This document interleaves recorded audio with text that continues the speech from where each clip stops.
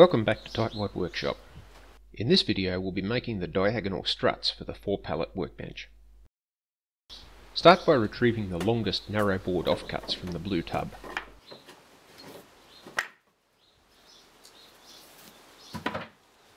To make 4 struts we need 4 boards of 600mm, 24 inch, and 4 shorter ones of 475mm, 18.5 inch. We can get the 475mm boards from the offcuts, but we'll need to ripsaw these wide boards to get the 600mm ones. Start by marking a 45-degree angle on one end of each of the shorter boards.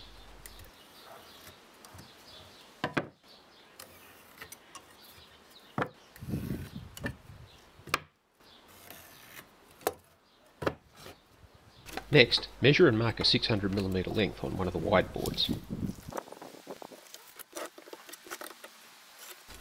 Then use one of your narrow boards to mark the width we'll be cutting out.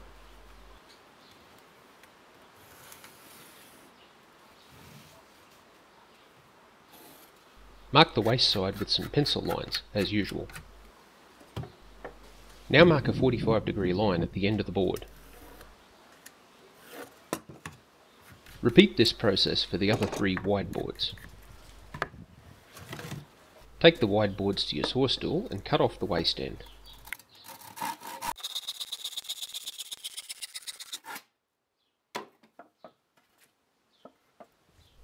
Now set yourself up and make the long rip cut. I later found that the board's easier to hold if you do the rip cut first and the cross cut second.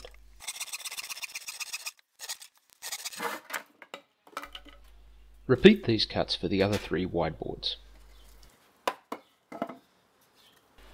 Head back over to your temporary workbench and use your tenon saw and bench hook to make the 45-degree cuts.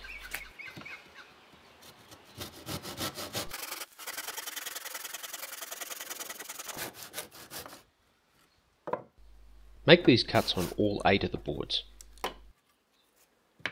That completes the saw work for the struts.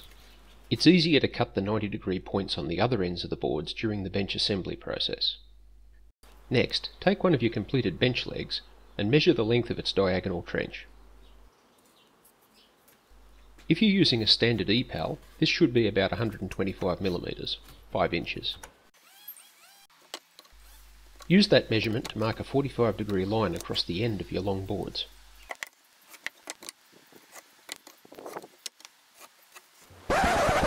Okay, so I just made a mistake there that I won't notice for about 30 minutes. I was supposed to mark out 2 left-handed and 2 right-handed struts, but instead I went with 4 left-handed ones. Let's just wait and see how Mr. Tightwad from the past reacts when he realises what happened.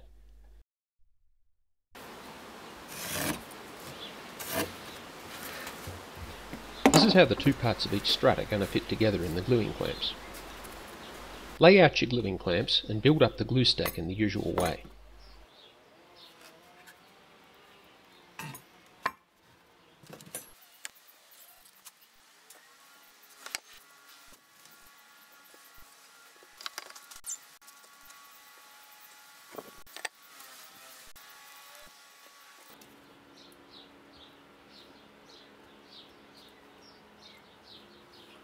So, has he noticed yet?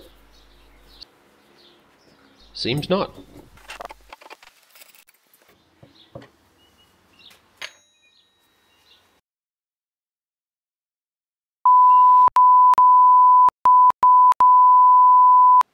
I didn't record any footage of the fix-it process, but luckily the glue was still very wet. I fixed the problem by removing the top 2 struts and swapping their positions around. The sheets of plastic are needed to prevent the top 3 struts from sticking together, because this swapping process left glue on the outsides of the strut units. This time for sure.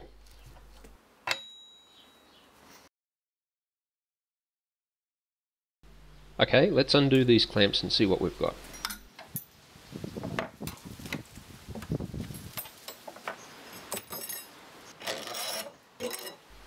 The plastic sheets work well to keep the struts from sticking together.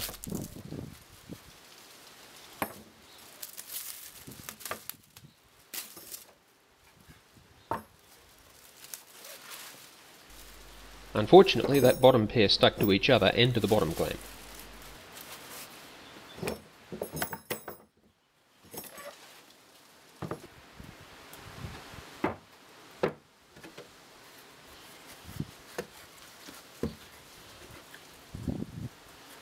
Nope, gonna need reinforcements for this job.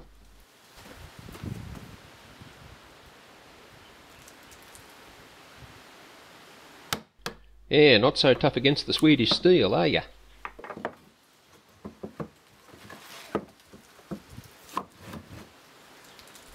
The final bit of preparation for the struts is to plane their edges.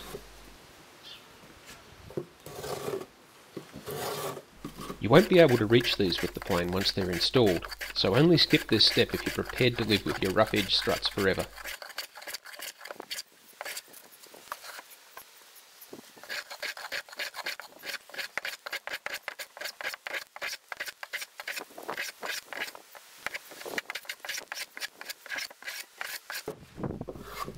In the next video we'll use these struts to assemble the workbench frame.